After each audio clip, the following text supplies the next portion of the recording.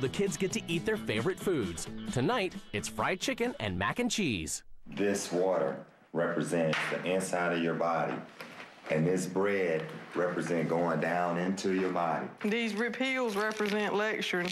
I'm done. Our kids will never eat anything like that unless they done been enticed by a friend who is overweight.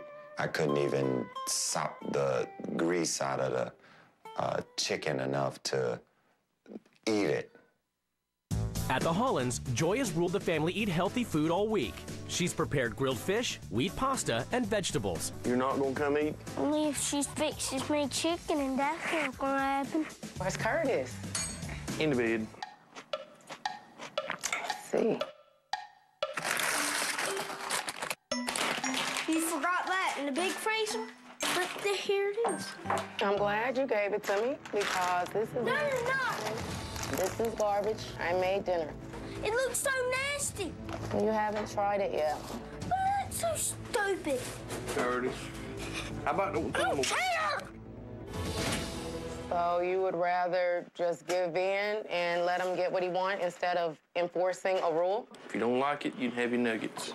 I cannot sit at this table. There's no denying that my kids are spoiled, as rotten as they could be. But it is a super feeling to hear them laugh, and that's the greatest feeling in the world.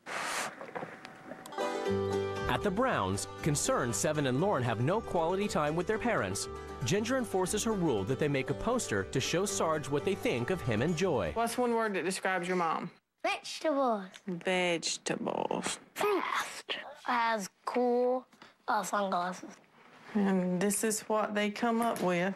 You ate vegetables, you ate fruit, you were good at basketball, and you wore pants. There's nothing to say, I'm their daddy. I mean, this is love, that they are recognizing our good qualities. Okay, if you're cool with that, I am.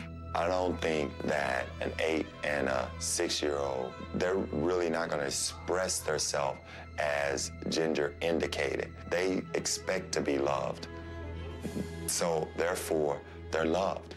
They're not unhappy kids. Next, Sarge